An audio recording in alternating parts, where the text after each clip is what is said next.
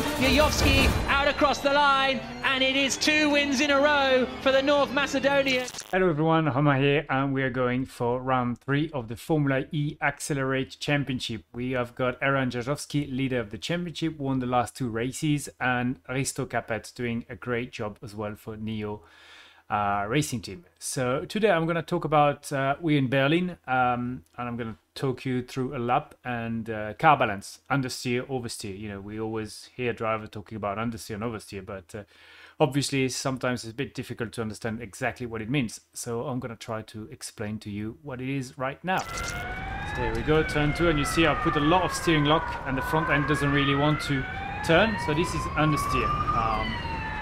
Here we go again, you know, struggling to get the car to turn. An understeer is never really fast because you're positioning the car on exit not the way you should.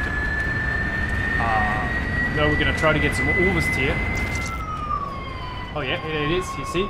There were very little steering angle, meaning the rear end wanted to snap. And that's called oversteer. And it's actually much more efficient. There we go, oversteer. And I've got to countersteer to avoid the rear just spin.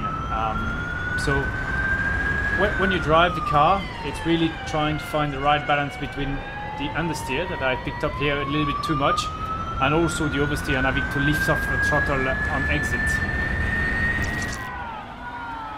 Oh, that was far too much oversteer. So you've seen you can play with the brake application. If you brake really hard and you lock the front wheel, then you're gonna have understeer. If you release the brake and then you get the rear axle a little bit lighter, then you're going to suffer with more oversteer. So the key really when you drive a racing car is to find the right balance.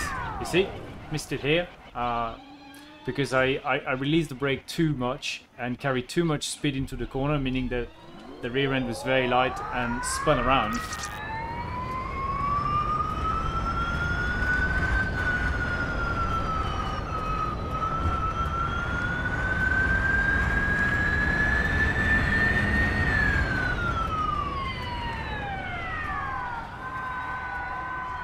I hope my explanation on oversteer and understeer were clear. And now I guess the best is that I'll let you go on a lap with Erhan Jajovski. That is the master of Formula E. And yeah, I think you can enjoy and learn if you're racing Formula E at home. Hello everybody, I'm Erhan Jajovski. I'm a driver for the RAG esports sim racing team. And today I'm gonna take you around the circuit of Berlin in the Formula E Gen 2 car. And I hope you enjoy. So here we are for the start of our lap. We wanna maximize our exit through the left corner. So we take a nice and wide line. For turn 1 we brake at 100 and try to stay as tight as possible for the next couple of corners.